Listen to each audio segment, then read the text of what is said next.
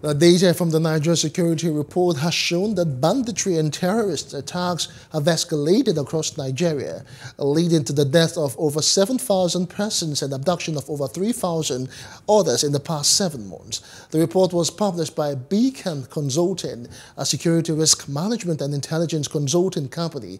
The report said that between January the 1st and July the 29th, no fewer than 1,499 people were injured in various attacks in over 500 local government areas in the country.